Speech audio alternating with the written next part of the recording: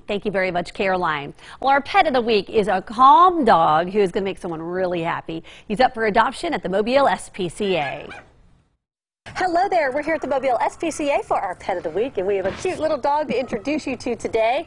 Joining me is the Executive Director, Janine Woods. Hey, Janine. Hello, Devin. I mean, look at the little paws. He is so adorable. He is adorable. This is such a great little dog. He's about 8 years old, so he's a senior. Seems to be in excellent health. We haven't had a bit of trouble with him. He's just a wonderful little dog.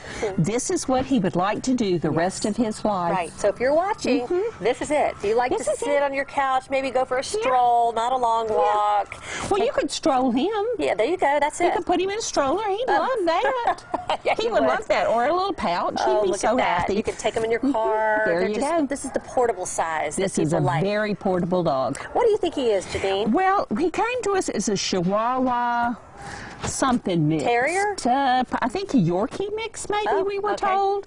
So it's kind of a, we don't know. We don't know. He's just kind of something. But he's little and he's cute. Yeah, so his and owner he's soft. Yeah, and his owner could no longer take care of him. Couldn't take care of him anymore, so now he's ready for a new home. And I know we're going to find somebody who can take good care of him. He's a great little dog. You know, and 8 years old, I mean, these little dogs can live a long time. A very long time. They really can. And he's a little spry little fella. He certainly, nothing slows him down.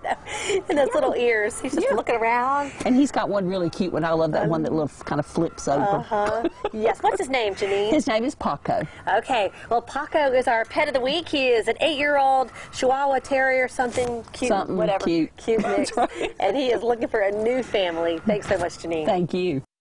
And if you were interested in adopting Paco or